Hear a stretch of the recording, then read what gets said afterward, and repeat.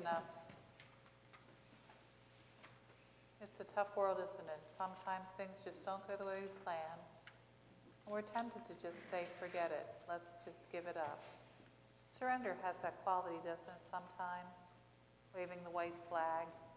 Use it as a military term. It means to give up, to throw in the towel, to cry uncle, possibly to give yourself up, to give in.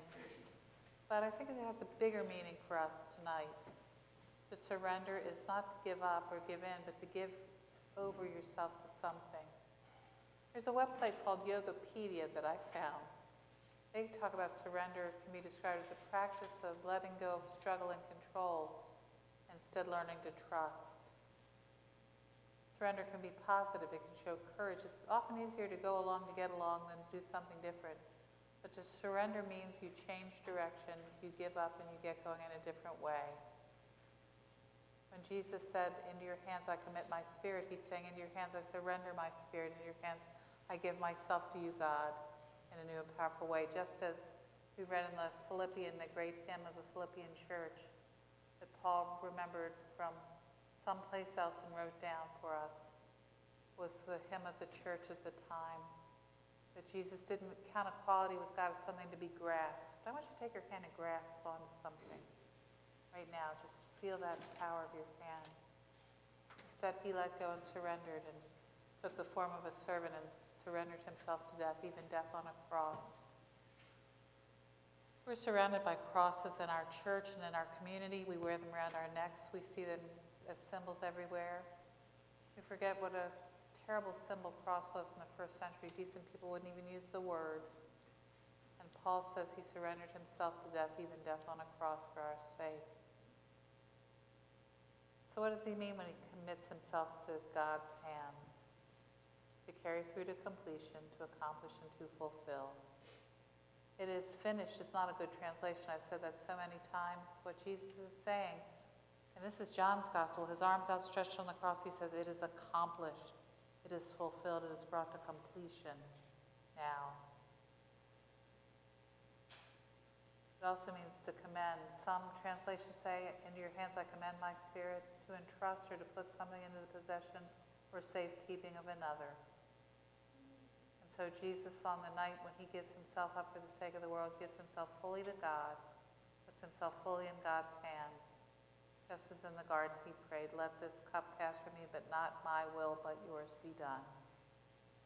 And in John's gospel, as he said at dinner, I'm not letting anyone take my life. I give it willingly, and I will take it up again.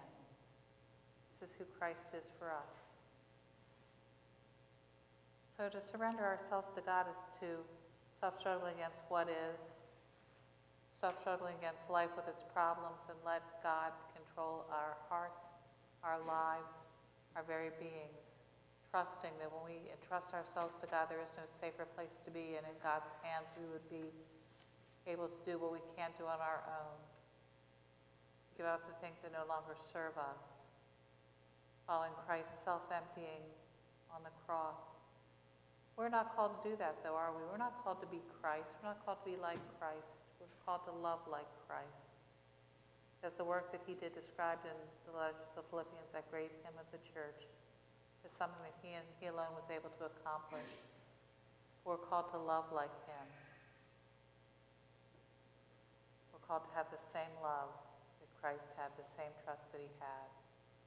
I'm going to ask us to sing a little bit of I Surrender All again, now that we've had a little bit of time to reflect on that thought. I want you to think first, though. I want you to sit in silence for a few moments. I want you to think about what in your life you need to give up, surrender to God. Perhaps it's a habit you've had. Perhaps it's a grudge you've held. Because we all hold grudges. We have trouble forgiving each other, don't we, sometimes? We have things that block us from fully accepting the grace that God offers. I want you to think about what it is that you need to surrender to God this evening as you reflect on Christ surrendering his life for your sake and my sake and the sake of the world. Then we're going to stand together. We're going to sing verse number 4. All to Jesus I surrender. Lord, I give myself to thee. Fill me with thy love and power. Let thy blessing fall on me. I surrender all. I surrender all. All to thee, my blessed Savior. I surrender all. So take a few moments to think about what it is that you need to surrender on this night, and then we will sing together.